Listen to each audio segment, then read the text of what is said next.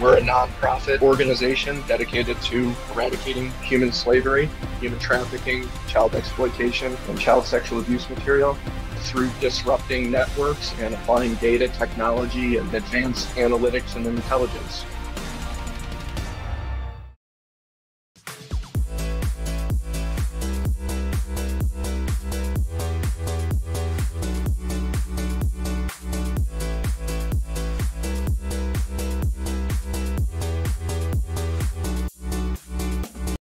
Welcome to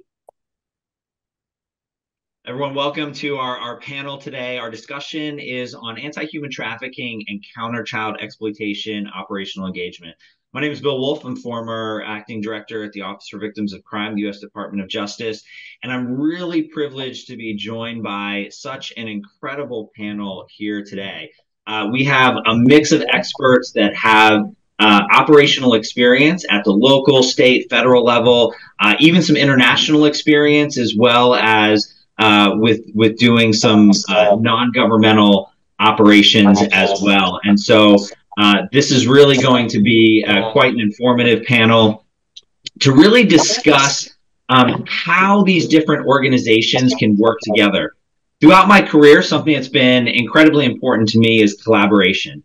How do we work through this multi-agency approach to make sure that everyone is really working together?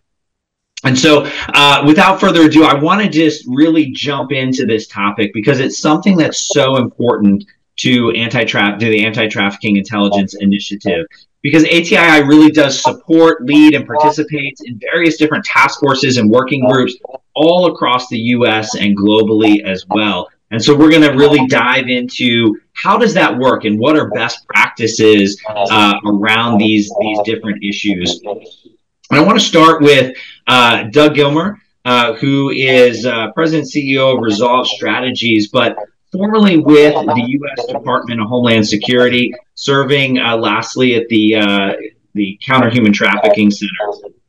So, Doug, thank you so much for joining us today. And you really had that sort of global and national perspective from both your time as a field agent, running an office, working in human trafficking, but then obviously at the center. So I wonder if you could tell us a little bit about what the center does for those that aren't too familiar with its work and its coordination. And then what were the trends that you were seeing as far as our efforts to engage multidisciplinary operations? Yeah, so the DHS Center for Countering Human Trafficking was actually established by law, by an act of Congress in 2020. The funding legislation was somewhat delayed because of COVID, but ultimately signed a couple of years later. And really what it does is it creates a single entity within the U.S. government and within the Department of Homeland Security solely focused on the issue of human trafficking. Whether it's sex trafficking, labor trafficking, forced labor in the supply chain, all different aspects of human trafficking. And the center currently employs around 100 or just over 100 full-time employees. Some of those are special agents. Some of those are intel analysts. Some of those are public engagement specialists. And what the center does is it brings all of those different resources together and all of the different resources across the Department of Homeland Security to bear on this particular issue. So from operations and investigations, where the center supports HSI investigations in the field across the country and really globally around the world, to intelligence support to our folks, and not just our folks, but even our state and local partners. So we don't limit it to just ourselves. Providing training across the country and really, again, around the world, and resources for victim protection. So providing not only resources to victims and survivors of human trafficking, but also negotiating kind of those trickier issues when it comes to continued presence and T visas and that kind of thing, which are now processed through the center. In terms of trends, the whole goal of creating the center was to be able to work in a multidisciplinary format.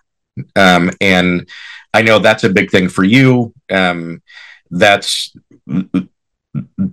that's my big passion, is creating effective collaborations across multiple stakeholders. And that's another part of the job of the CCHT, is to build those relationships, not just across government, but with also our nonprofit NGO partners, recognizing that we simply cannot do this alone.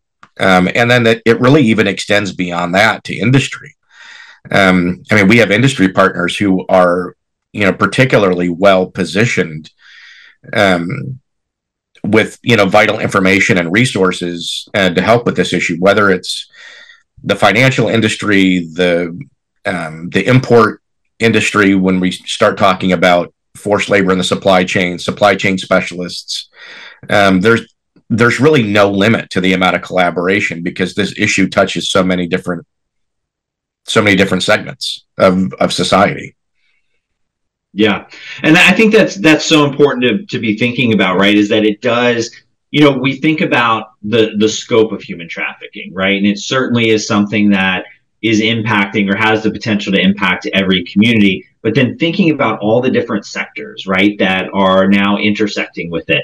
Of course, law enforcement, our victim services groups are kind of the most obvious, but we think about youth that are being trafficked, right? So we talk about schools and social workers, and and then we talk about the private sector, hospitality, and all these other different groups. And so it really does become very truly a multidisciplinary approach, right, to being effective. And healthcare is huge. Absolutely. Yeah, healthcare is a huge piece of that, for sure. And so kind of shifting to Kevin, you have a unique perspective. You started your career as a prosecutor. You went on to found the National Child Protection Task Force. We're just talking about minors that are involved in this. It's a huge problem. Now you just recently joined the Oklahoma State Attorney General's office and overseeing that statewide response, right? And so can you talk a little bit about what does that look like? How do you coordinate those state level efforts and then collaborate with our federal partners like Doug and those at the center? Yes. So, my background goes back. I went through basic training in the Army in 1988. So I've worked in one uniform or another since then. Did a little over 20 years in law enforcement, military, state, local, and federal, before I was a prosecutor. So I've got the investigative background, and then prosecutor for about 12 or 13 years. So with last year, I think I was in about 12 countries, which is a little crazy. But when I look back at it, you're really bouncing around from one place to another, doing talks, helping law enforcement in these countries with operations, leading into prosecution and things like that. But everybody's got so much to do. When you look back, it's almost like I just showed up. There's a blip, and then there's no movement anymore. So in Oklahoma, when this came up, this opportunity, I thought it was really interesting. They passed House Bill 4210, which mandates that the Attorney General will create a human trafficking response unit. And there are, I think, 6 things that it outlines. And what Doug did an amazing presentation at my conference a few months ago on collaboration, the power of all of this. And House Bill 4210 calls for collaboration between nonprofits, these NGOs, and law enforcement and the government. Calls for enhanced collaboration. What does that look like, and how do we do it? I'm also supposed to help with grants, obtaining money for service providers, which that'll be interesting. We're looking at policy. Once I get my team going, we're going to review policies for all of the state agencies, provide training, public service announcements. So there's a lot of education. There's a lot of collaborative work. But everybody's really busy. Everybody's got a lot to do, and human trafficking law enforcement, military, we're kind of a checklist oriented group. And human trafficking, there's really no way to do that because it doesn't ever look the same. Familial trafficking, gang trafficking, whatever it may be, labor trafficking, like Doug said, what does that look like? Looks like people going to work. So it's a super difficult field to look at. And if we're not all working together, we're really not going to get anywhere. It's just going to be siloed, and we're going to continue to just spin our wheel. So kind of what I've got in mind for Oklahoma is to bring on some agents. I think this is going to be the core of it. And I know Joe had actually gotten Mississippi and I think Louisiana, some other groups spun up years ago, and they're really doing a tremendous job, and I really like what they're doing. So I'm wanting to do something similar in bringing these agents on, having them they're certified law enforcement instructors. We get them up to SME standards on whatever that looks like, human trafficking, get them exposed to how's Mississippi, how are they doing operations? David Weiss in New York City, his team, how are they doing it? We look at Texas, we look at all these different places, and just start getting that exposure and bringing it back so we can kind of start working here. Here we've got HSI heavily involved in Tulsa, where I'm at. That's where they're seated. So federal, state, local, and Oklahoma's a little different. We've also got tribal lands, which creates its own interesting spin. And I'm constantly learning, crimes committed on tribal land, or what if you have a tribal member as a suspect, tribal member as a victim. So there's a lot of nuances there. So we really have to look at where we're at. What does trafficking look like there? What are the populations you're serving? And then, the idea is to get the agents going around the state, creating a database of certified human trafficking investigators that we can then support, encourage to do operations where we'll come in and do full support, whatever they need, mentoring, guiding until they get the hang of it, and then encourage that statewide. And I think that's the direction, at least what I've got in my head right now with that. And having Austin was in my office a week or so ago, and I've got Joe and got Doug, got a lot of people that I'm leaning on heavily, saying, "Hey, what do you think of this plan?" And I'm bouncing it off a lot of people, so it's coming together really well. But one of the things is I'm not doing this alone. I'm leaning heavily on on the people on this call that we're all talking right now, leaning heavily on this group as well as others. Well, it's a difficult task, right? And it's interesting, so many people, is the general public, if you will, kind of thinks, well, of course we must have these response plans and everyone's working together. But even if you look at the United States didn't get its national action plan to combat human trafficking until just 2020, 4 years ago, right? And so, it's a slow moving process. And back in the day, back when Detective Scaramucci was starting to work cases, and there wasn't a playbook, right? There wasn't that checklist, right? That you were talking about, Kevin. I know certainly we can all relate to that and say, if you tell me how to do it step by step, we can get it done. But now you're starting to throw this new thing of human trafficking and how to investigate, right? And it was really a new area for us, even at the local level. So, Joe, I wonder, you've seen that, right? You've worked at that local level. You were really leading the way in developing, some innovative investigative strategies, and really were spearheading efforts to work with nonprofit organizations or even, non-governmental organizations. Could you talk a little bit about that process, right? How did you learn to start to collaborate with these groups? Because law enforcement, sometimes we like to work in our lane, right? We're like, just leave us alone, let us do our job, and you do your thing, right? But you were one of the guys out there saying, wait a minute, we got to break down those walls. We got to be able to work together. Can you talk about that from a local investigator standpoint? Yeah, I mean, for me, like you said, I mean, we're kind of building the plane as we flew back then.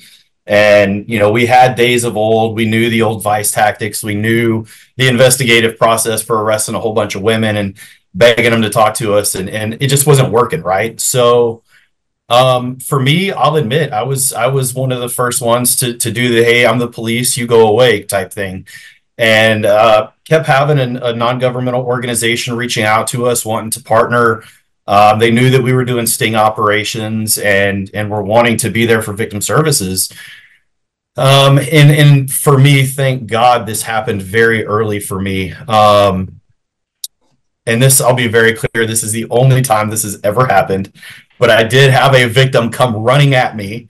And this time she wasn't throwing fists. She was like open arms, yelling, "Oh my God, I'm glad you're here. I've been forced to do this."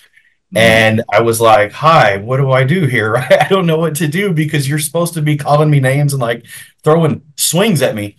Um, and I had to eat a little bit of crow there and call who we had dubbed the church ladies and tell them, "Hey, like, I've got this victim and you said that you're going to help me if I find one. Well, here we are." And thank God that organization, Unbound, they met us at the office within like 15 minutes. And they ended up taking that victim, getting her back where she wanted to be at home, providing the resources and doing all of that. And it was beautiful how it flowed, right? You know, it let me do the law enforcement job and do the investigation and not have to focus my attention on how do I even get this victim home, right? And we worry about doing all of those roles a lot, I think, in law enforcement. And it was just kind of one of those like pushing away and going, that is not my lane. And after that, you know, I swore to myself, well, look what just happened. The victims are going to come running and screaming, begging for help. It's never happened again. But the next operation we did, I wanted to have the NGOs on site, right? Because the thought process was that's what was going to happen. And what I found over time is, you know, it's a marathon. It's not a sprint. You guys know that. You know, you're going to come in contact with the same victim multiple times before they actually want help for the most part. And having those NGOs there to do that is super helpful. Looking at the OG, you know, investigative strategies before I did counter trafficking work, I investigated death investigations. So, you know, even looking at that and pausing and saying what we're doing is not working. I'm letting these traffickers bond these girls out of jail and walk off, and I never see them again. They're beating me. And I wish this was my idea, but my partner at the time, he just said, "Hey, man, we've literally never worked a murder where the victim told us who killed them.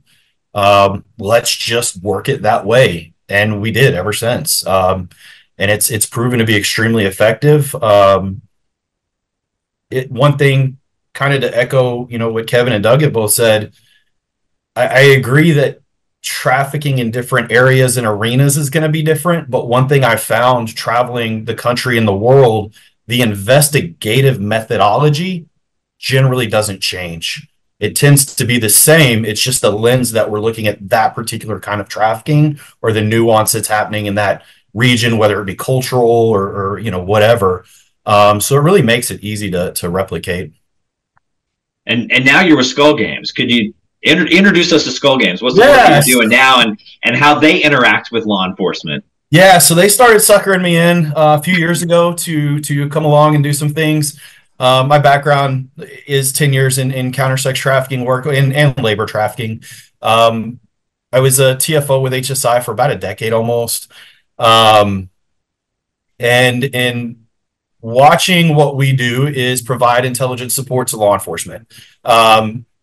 We don't provide it to non-governmental organizations. We're not going out trying to breach doors and do all of the hoopla stuff. We're only there to support them in an investigative capacity. So with our partner organizations, if they want to do live sting operations, if they want intel pre-operation, we will provide that to them and hopefully get them traffickers and victims alike identified before they even have to send a text message to try to set up the dates or the undercovers. So, and that's a great example, right, of where non-governmental organizations can really support the efforts that are happening as far as interdiction, dismantling, And that's, a lot of what ATII really seeks to do, is to be able to support, provide that information, provide that data, that intel, to really be able to be effective in dismantling these organizations, helping survivors exit exploitation. Really, really critical. And, Austin, Kevin mentioned earlier the Native American populations. I know you've traveled the world. You've worked with a lot of different groups and a lot of different capacities, and your path has led to the Traverse Project, which is really using a lot of that data, being very data driven, to help interdict and identify what's happening, support those other efforts. But I know the project that you have launching this year in 2024 is specifically focused on supporting tribal law enforcement agencies and starting to address the issue with missing and murdered Indigenous women. I wonder if you could talk a little bit about what are the problems that you're seeing in these tribal lands, on these reservations.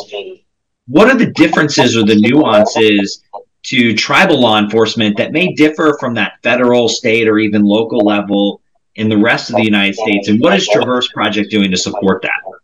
So I think I can sum this all up in just one kind of quick story.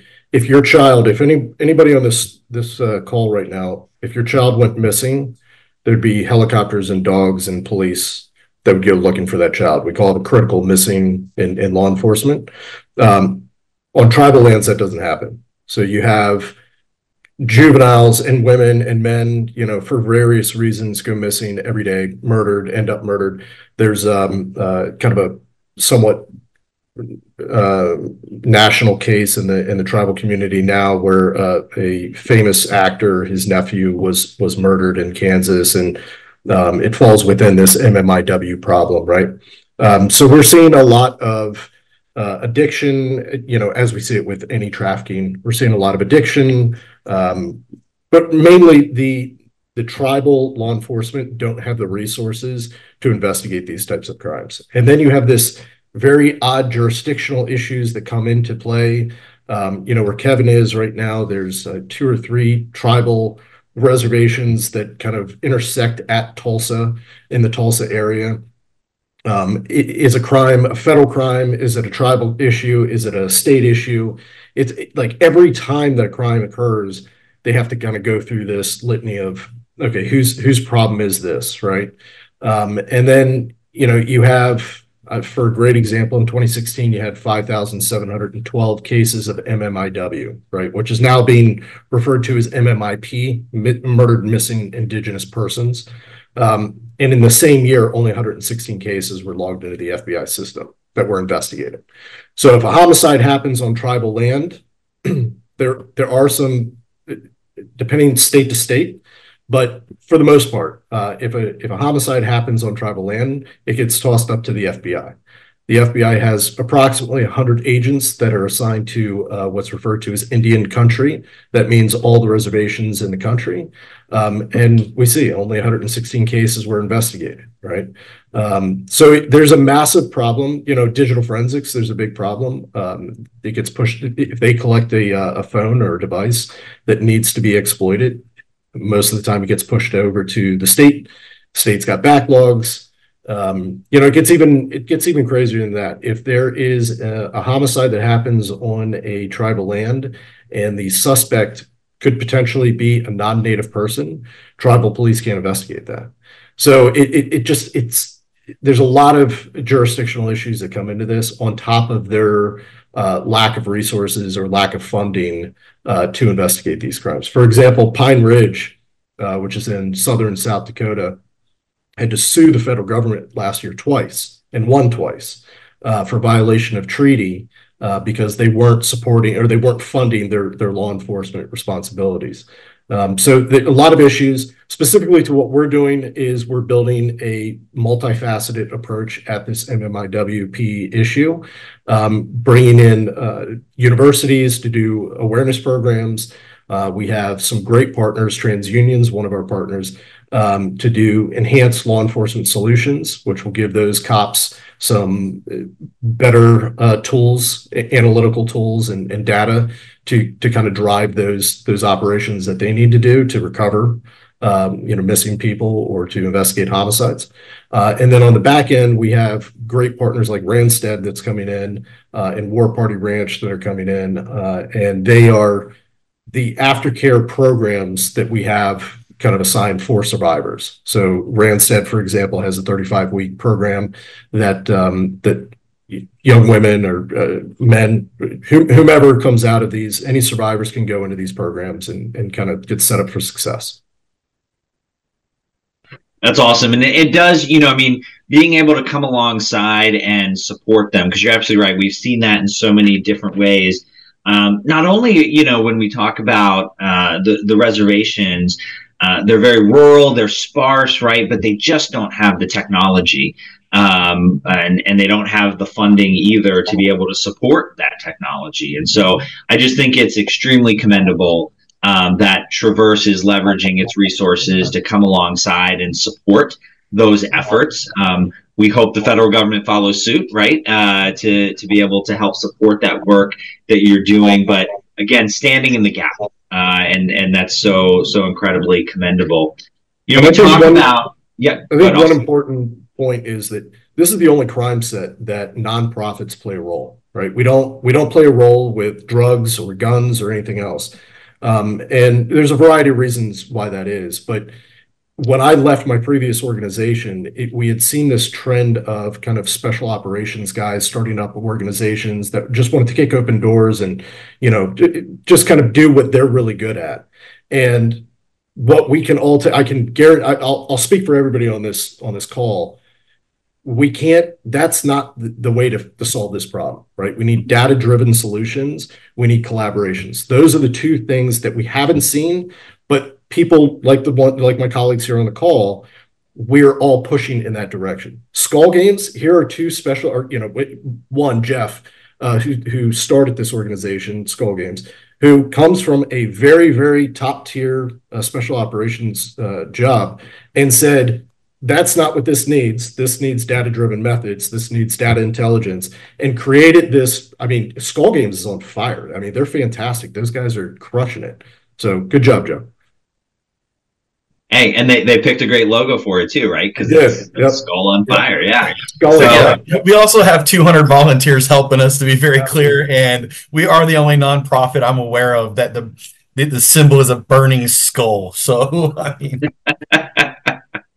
Hey, if the shoe fits, right? But look, no, and I think, Austin, that's so incredibly important to recognize. This is probably one of the only problem sets out there, right, where we are truly needing to be multidisciplinary. And I think it's important to reemphasize that, because there is this effort, right, sort of behind the scenes to divest that and basically say, well, you know what, this is just a social issue. Let's let social workers handle this problem, and let's address sort of root causes, and ignore law enforcement and prosecuting the offenders. And I think that's a huge mistake, right? We've got to make sure that we recognize at the heart of it, this is still a crime, and there are offenders who are doing bad things to people that are not deserving of those, right? And so we have to make sure that we don't lose sight of that. But then at the same time, we have to make sure law enforcement is being supported by those social services, because we know the survivors that exit exploitation have incredible needs, right? And so we need to make sure that they're supported throughout that criminal justice process so that law enforcement can do its job of holding offenders accountable. Now, the federal government has come up with a task force model called the Enhanced Collaborative Model, where it really does try to fund these multidisciplinary task forces. And Doug, you're not just a federal agent, you're not just a pretty face, but you're also a researcher as well. And you did a lot of research on this issue of enhanced collaborative model task forces, some of the challenges behind it, but some of the successes and a path forward as well. I wonder if you could talk about some of that research that you've done, some of the findings, as we look to really enhance our efforts at being more collaborative. Sure. And I want to back up just one moment to a comment that you made. about this, not just being a social issue. It's also not just a morality issue. And that we tried that in the US several decades ago, and it didn't work. Treating this as a morality issue, because as society changes, so do cultural norms and acceptable behavior and that kind of thing. So, but as far as the enhanced collaborative model goes, or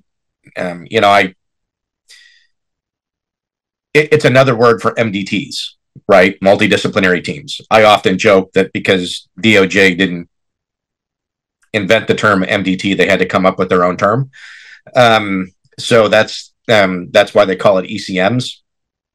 But this model has really, it's been around since the early 1900s, 1902 actually, and it was the Mayo brothers who started the Mayo Clinic that invented this multidisciplinary team concept, within healthcare, and then it spread to engineering, and then in the 80s to child abuse and neglect, and kind of to where we are today, using it in this particular field. So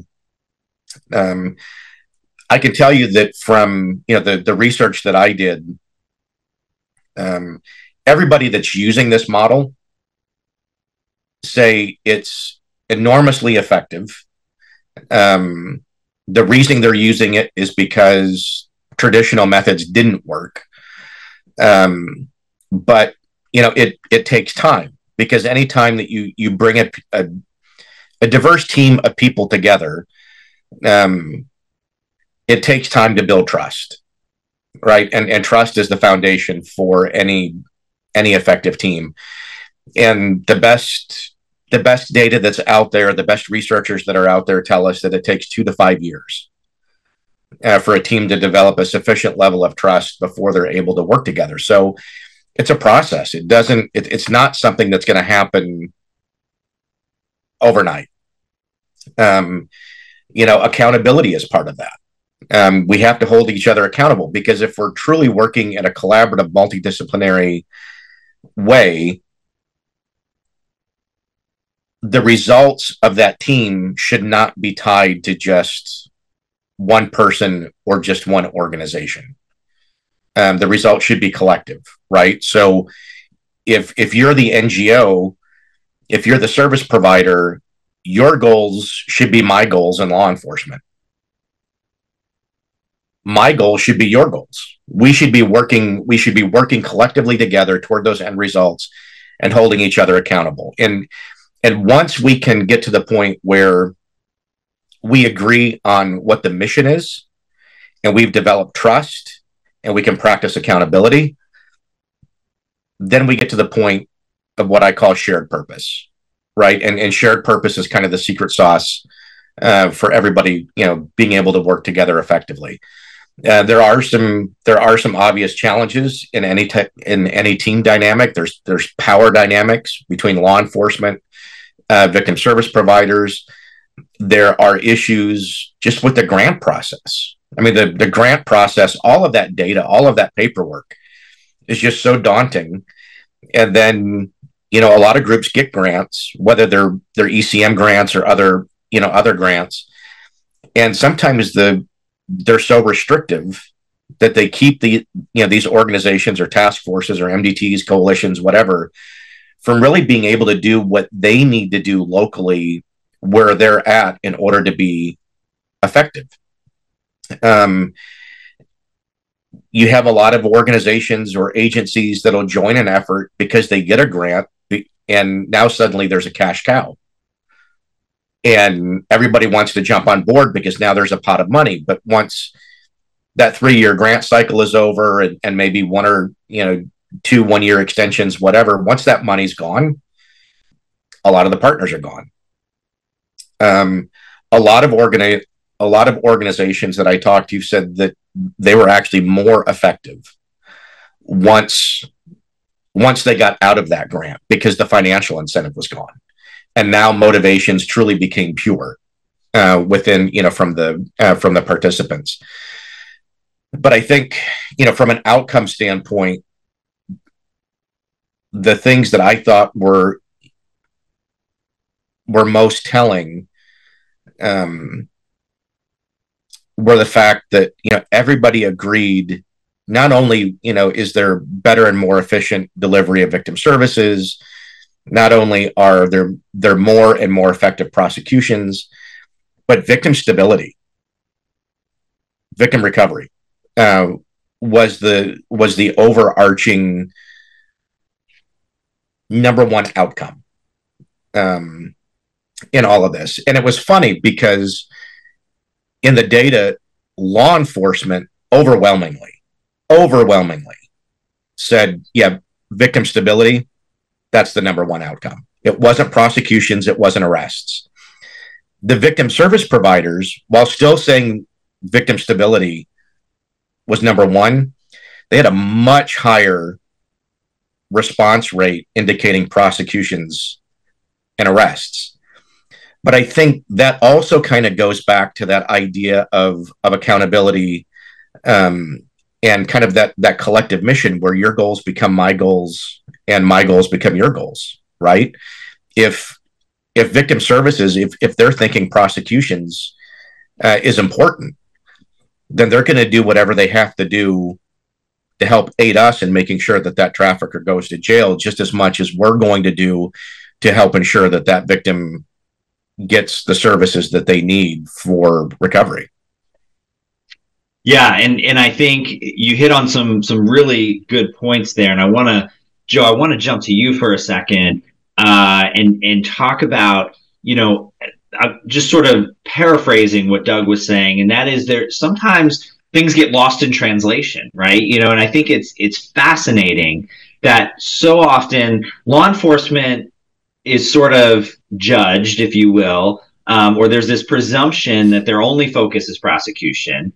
But in the study, it was more on victim stabilization, knowing that leads to successful prosecutions, right? And then alternatively, everyone sort of assumes that service providers are more focused on stabilization as a priority, but they want the offenders held accountable because that leads to stabilization, right? Because then survivors are not terribly, they're not always concerned and living in fear that their trafficker is going to find them.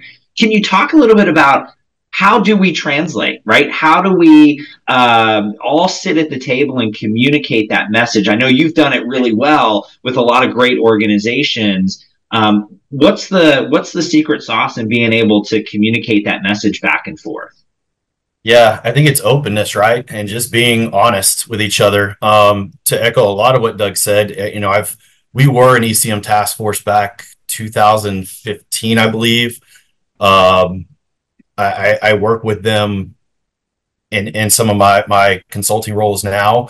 And one thing I've noticed is the lack of communication, even for good things, right? I was just meeting with a task force and they asked the law enforcement asked a very, very basic question about what the service provider would do in a certain scenario. And my response to that is, why are we just asking this? This is a very basic question.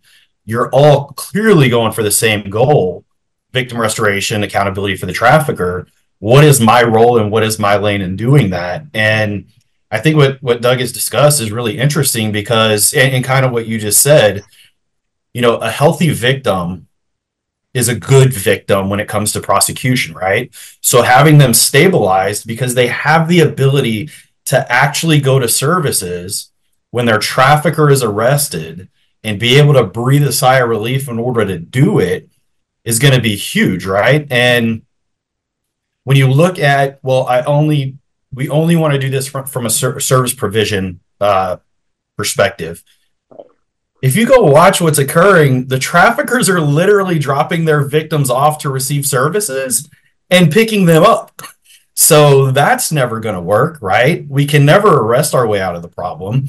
But I think just having those real clear, hard conversations sometimes is what's going to take these task forces to bigger steps. Because again, I have to be able to say your goal and my goal are the same, but we're coming at it from two different angles.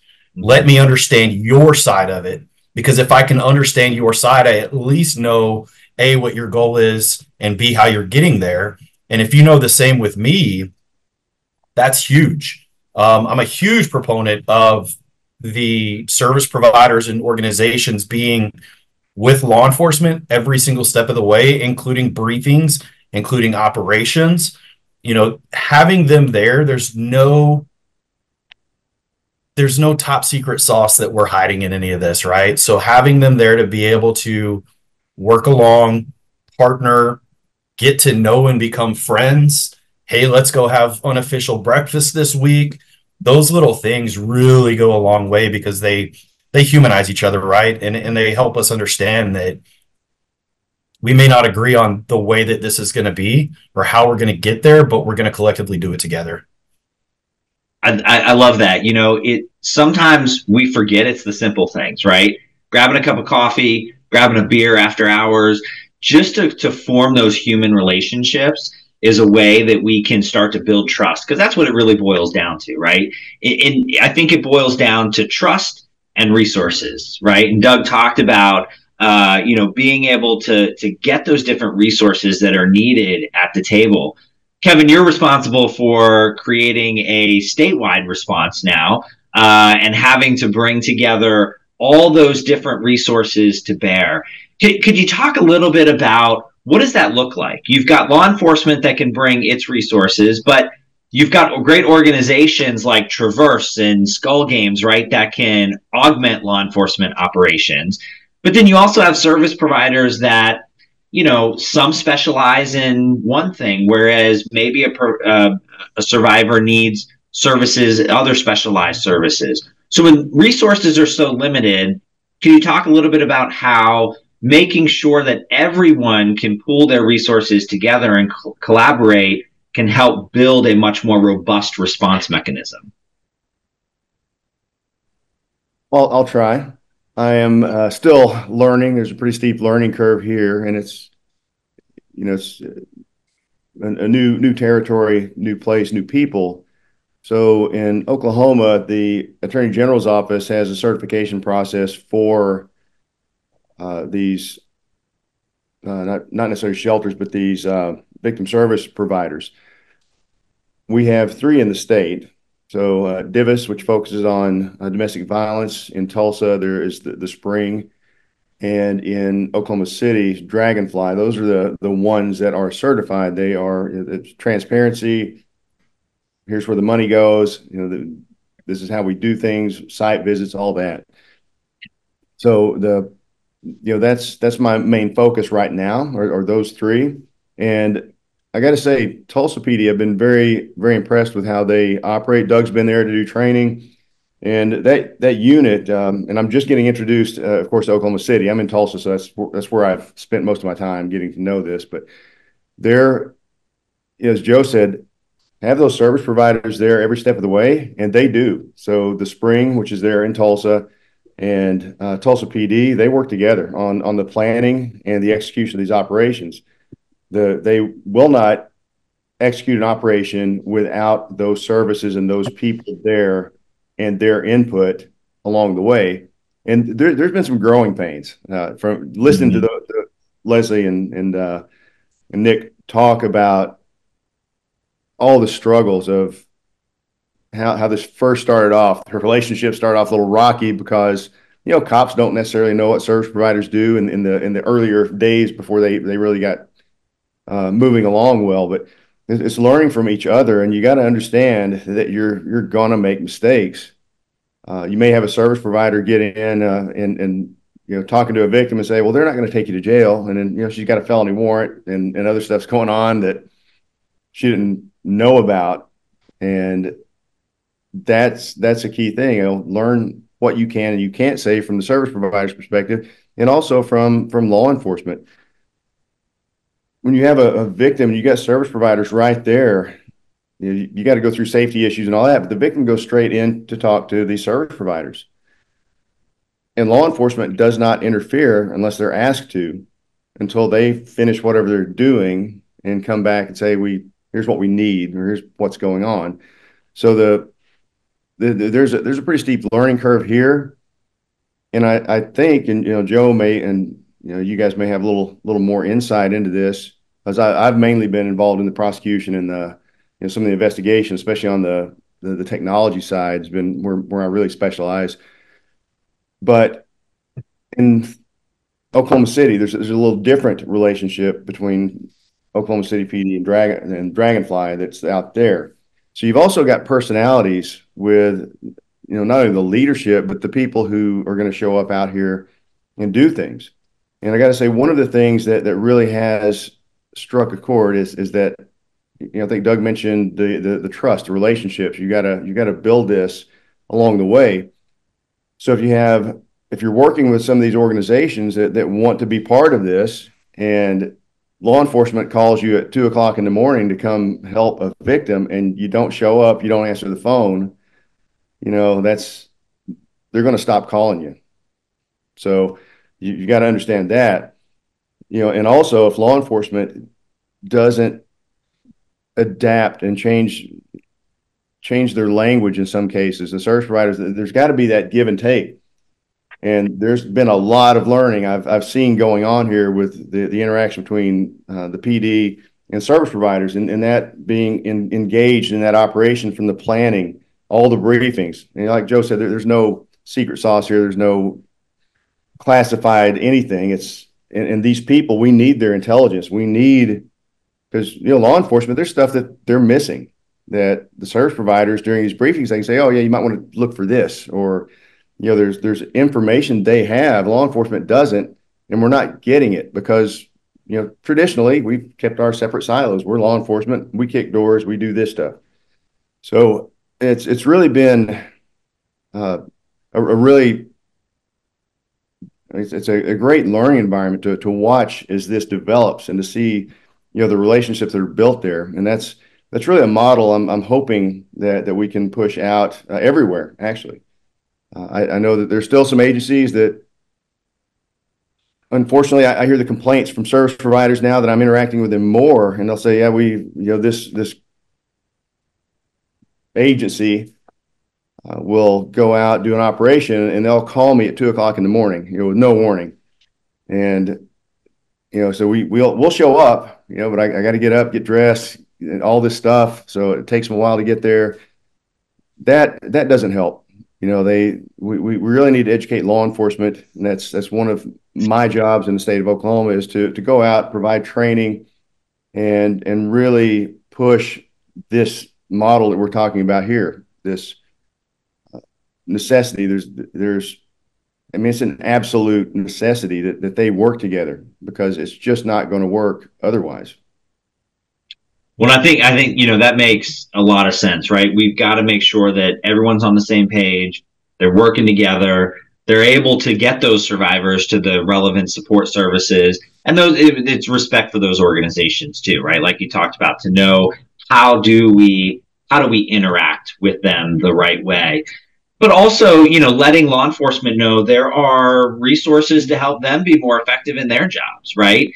You've got Skull Games that are, helping them with intel and getting intel packets together and things. And then you've got, Austin, the work that you all are doing at Traverse. And in particular, one of the things that has been sort of this unknown, right? This black hole within the human trafficking space is being able to effectively map networks, to understand really the scope, right? Where is trafficking happening? How does it look, et cetera? And I know Traverse Project has the Trace team, which has been doing some really incredible work in that space. Could you talk a little bit about what you're doing and kind of mapping out those networks, and how that information is supporting the law enforcement interdiction efforts? Absolutely. So let me just back up for a minute. For 10 plus years, all of us, law enforcement, nonprofits in the space, we've all been telling the public this is a $150 billion a year industry, right? And Doug kind of posted some numbers a few months ago that kind of shed some new light on that. The NASDAQ estimated that $346.7 billion of illicit cash flow was due to human trafficking globally, right? So I think what that kind of points out is what we've been doing just doesn't work. The International Labor Organization in the UK, $173 billion last year just towards sex trafficking, right? So that's more than what we thought the entire industry was. We've gone through iterations of law enforcement arresting prostitutes and call that human trafficking arrests, right? It does nothing, right? And probably myself, Doug, and Joe, and probably Kevin have all been on those arrest teams, right? Arresting prostitutes at some point. So when I left my previous organization, we had in 2022 we had a very large operation, about 9 months long, in the Dominican Republic, where Kevin's former organization, the one that he started, was a part of it, and he was one of our partners there for this operation. But we took 3 brothels, turned them into 14 targets, 14 target locations that the Dominican police raided, and then we kind of tracked that all the way down to Colombia, and then we kind of stopped, right? And it wasn't Kevin's fault, it wasn't my fault, it was just kind of the way that industry is. And so we've kind of gotten to the arresting some brothel traffickers and recovering some victims, and then we just kind of call it a day, post our Instagram videos, and get move on to the next one. And so I just got really frustrated at this, and it's a frustration that everybody on this panel has dealt with at some point. Of what are we doing? We're mowing the grass, right? Every single week we're going out there and mowing the grass, and it grows back.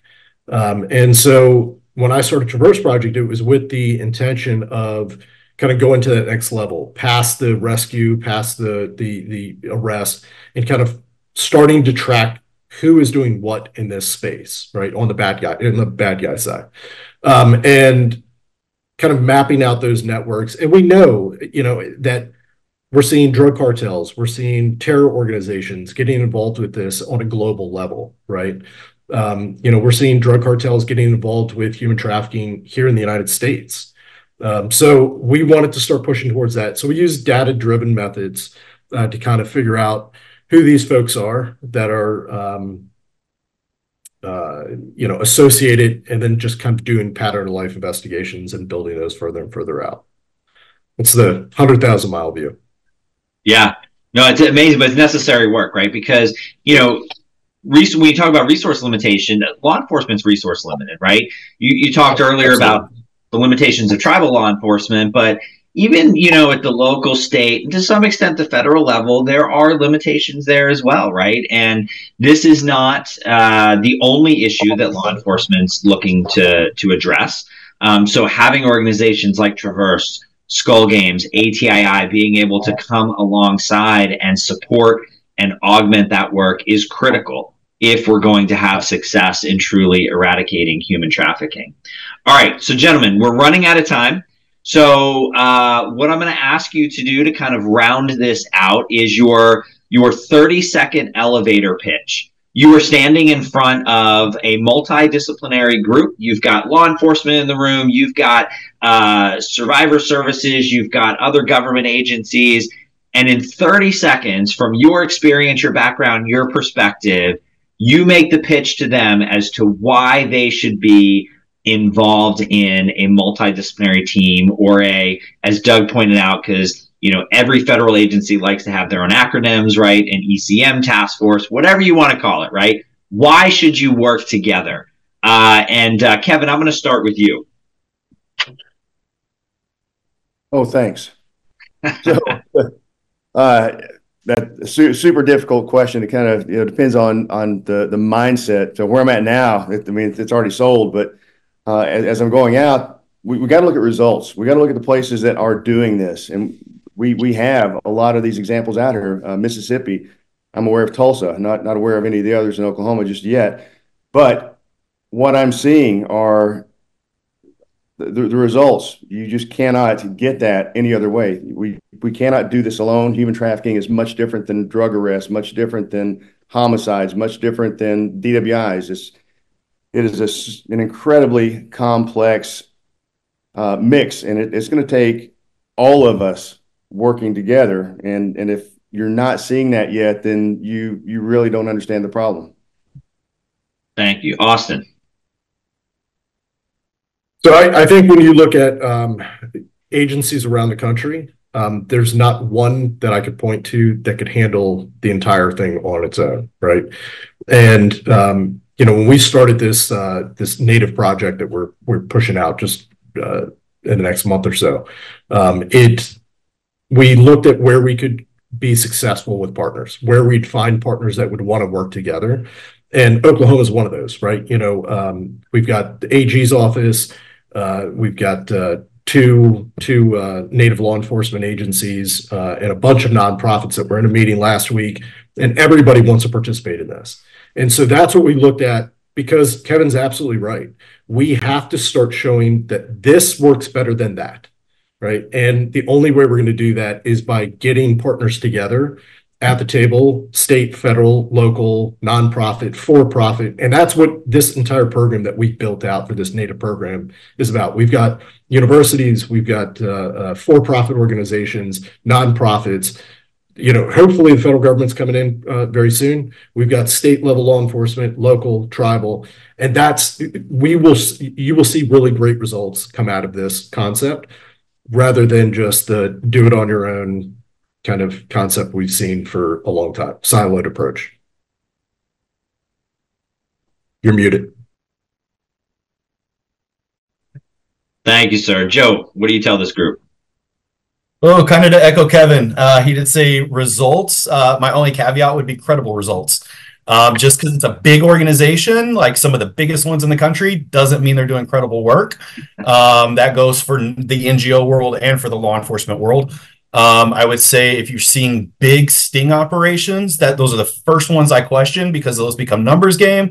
And when they become a numbers game, the people that we're claiming to help the most are the ones that pay the biggest when it comes to being criminalized. Always leave politics out of it. Work with agencies that are not out playing the political game, because that will be very, very difficult and it muddies the water. And understand that no single law enforcement agency, nor single anti-trafficking organization has the secret sauce to anything. We have to add all of the ingredients that each one can bring to the table and make that sauce that way. So just understand that we're all our little own ingredients. We're not gonna make the sauce until it's all put together. I love it. I like it spicy. So yeah, and quality over quantity, so important. Doug. Yeah, so 2 quick points. One, when law enforcement and service providers work together, that's often the first opportunity for a victim in that situation to see what a healthy, functional relationship looks like. The people that we deal with, the victims that we encounter, they've never known a healthy, functional relationship.